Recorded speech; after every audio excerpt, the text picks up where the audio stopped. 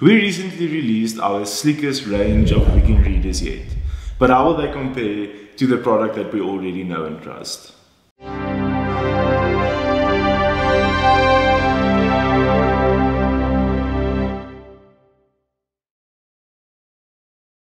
So how will the QR600 series measure up to the FR series that we've known for so long?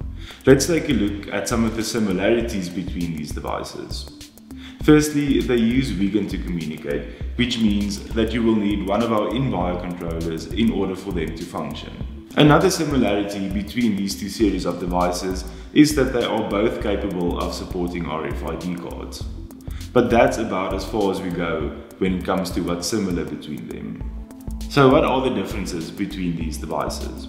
When you take a look at the QR series, you'll see that the fingerprint has been replaced by, you guessed it, a QR scanner. The QR scanner offers you free and unlimited QR codes that can be registered to your users in the place of your fingerprint. As you'll see, the devices here also still support RFID cards and codes. So now you're probably wondering how the QR codes work. The QR codes are assigned from the software to your user, and the user then simply downloads an app on their phone that they present with the QR code to the reader, and the door will open for them.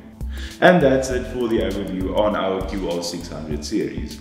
If you guys have any questions, please leave them in the comments below, and make sure that you are subscribed and that you've hit that bell button so you can stay up to date with everything that happens on our channel.